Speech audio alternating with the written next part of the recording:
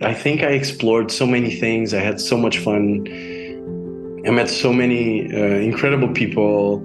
I took risks, and I think in the end, it's really interesting that in the middle of all of these things, I find a criteria that it's kind of using the heart as a mechanism of thinking. Mm. Because this is something that I identify myself with as an entrepreneur, which is I have to relate with the things that I do. Like I cannot do a business for the sole reason of making money, or I don't know how to do that. I'm not an entrepreneur who knows how to do that, to be Mhm. honest. So I would still use, this sounds a little bit, but I would still use my heart to as a way of taking decisions, or I don't know.